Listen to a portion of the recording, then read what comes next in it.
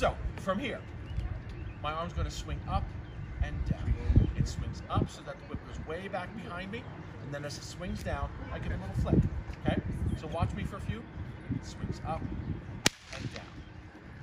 It goes all the way. I'm throwing it behind me because I need it to form a loop, and then I throw the loop. So it drops down, and then I throw. Good. Your spin was a lot better. Yeah. You feel like, I still missed, but the spin has gotten better. That's where you want it. Well, no one's perfect at it the first time. Your brain's trying to do a lot of things they usually do. That would just be on the sheet.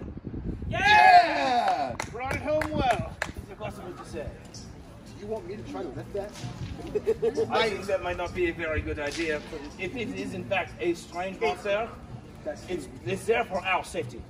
Yeah, you want We do not want to take any undue risks, my friend. To free Jeffrey, and Jeffrey wants to be free. Jeffrey wants to be free. Placed there. Because we were not the ones who placed Jeffrey there, we cannot say why he was placed there. However, if he is freed and he is in fact a monster, it will be the end of us all. We cannot free Jeffrey. We want to make sure that he is anchored down. Exactly. You and Cowan's like plans, Monsieur Foster. I don't practice. He is the Pond Master. If I come, the Duchess will kick me out of her improv retinue. That would be a true punishment. Exactly, we've already